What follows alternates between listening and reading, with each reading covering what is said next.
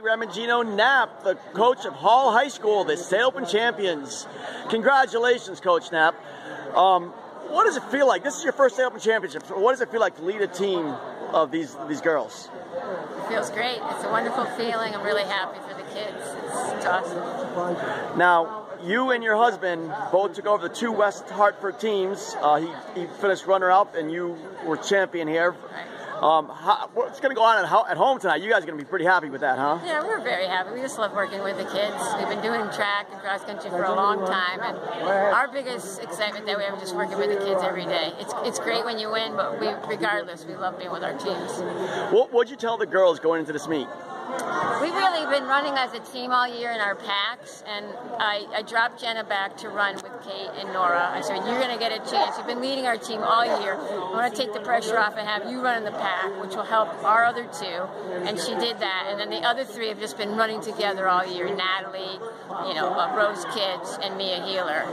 And it worked, And I also talk about really being patient on this course. I've watched this race for many years, and you cannot go out too hard.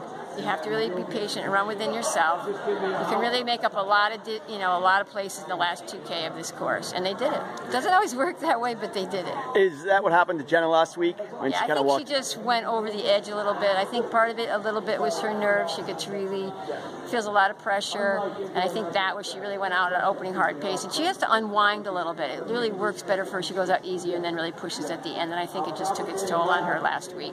Well, it's good that you've kind of figured that out about her. Yeah. That's a sign of a good coach. Yeah. So what do you think about next week? Have you looked at next week at all? No? I just sort of take it one race at a time. I kind of assess how we're doing and what we'll do this week to recover. Really just this past week we worked on just recovering and kind of getting into a good mindset going into this race. What were the girls talking to you about coming into the week? Were they nervous? Very, and we've got some really young kids too. I mean, Nora and Kate have never run cross country. They don't know what this is all about. And then the older kids really wanted it so bad. I think they were nervous. So there's a lot of nerves, and my assistant coach, Sukrinius, keeps them very relaxed.